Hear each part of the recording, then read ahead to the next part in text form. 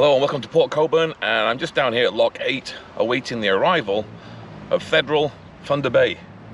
Should be coming here very, very shortly. In the meantime, I'm just going to sit here and wait in this chair.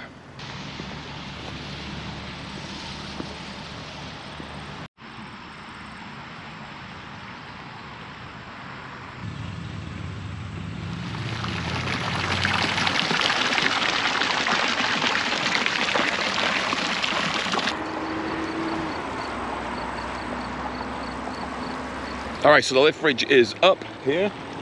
The road bridge, the one that just goes like that. Anyway, it's tilted up.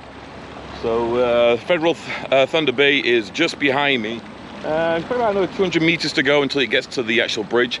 I'm going to try and get the drone up very quickly and get the drone shot of it entering the canal, this is canal number 8, lock number 8, I should say, which is the final canal before the ship makes its way into Port Colborne and then out onto Lake Erie and continuing its upbound journey to probably Superior or wherever it's going. I have to check it very shortly because I can't remember top of my head where it's going. So anyway, it's just coming into view right now.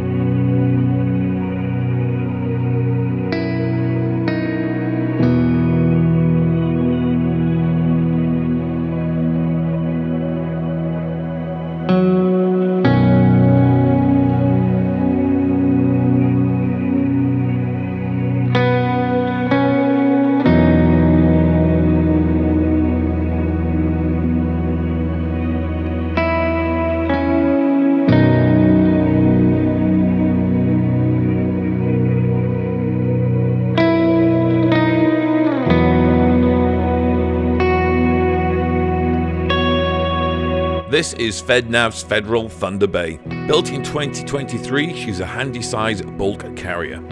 She has a length of 200 meters, which is 656 feet, 1.5 inches, with a beam of 24 meters, which is 78 feet and 7.4 inches. Her gross tonnage is 21,043 tons.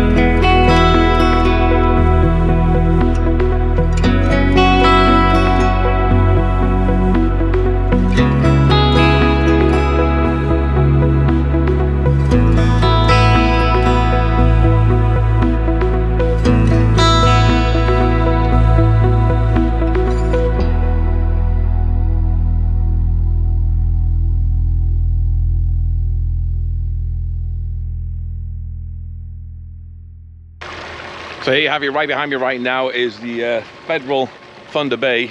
It's got the drone up. The drone's right above it right now at the back, looking straight down.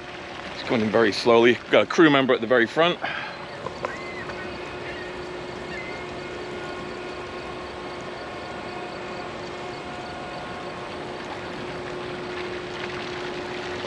Look at that smokestack at the back. It's huge.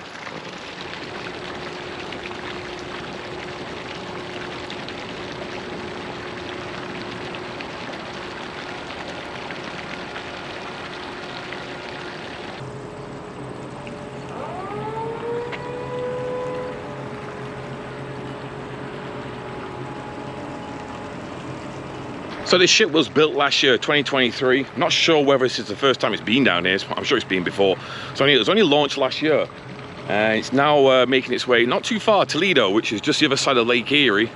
And she's now just starting up again as she makes her way out of Lock 8 and on her way.